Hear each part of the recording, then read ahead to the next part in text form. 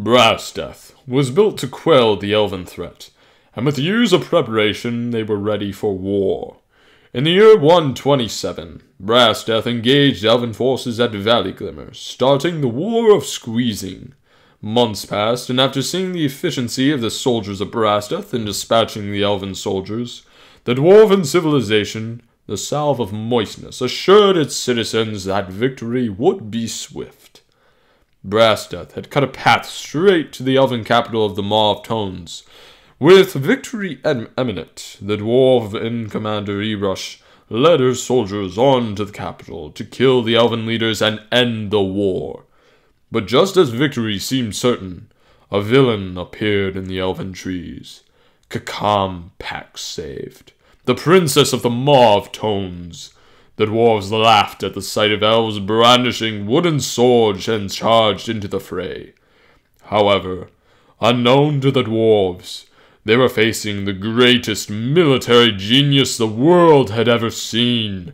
With her brilliant tactical genius, the elven princess entirely outwitted Erush, and captured most all of the army of Brass Death. She let 3 escape, though, so that the story may be told, and fear seep into the hearts of dwarves.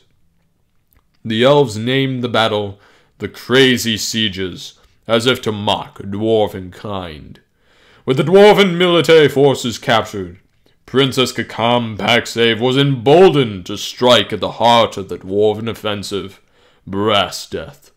Her forces overwhelmed the dwarves, and just as victory dawned for the elves, a sound was heard coming from outside the fortress.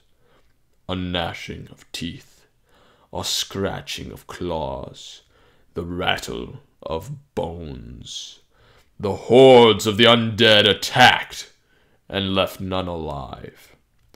After the crazy sieges and destruction of Brass Death, news of the elven princess Kakam Paxave's tactical genius spread like wildfire among the surrounding civilizations.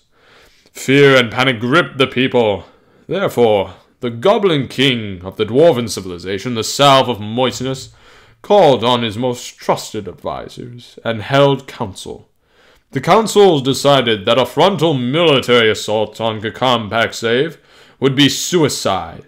Thus, they decided to send the assassin to slay the princess.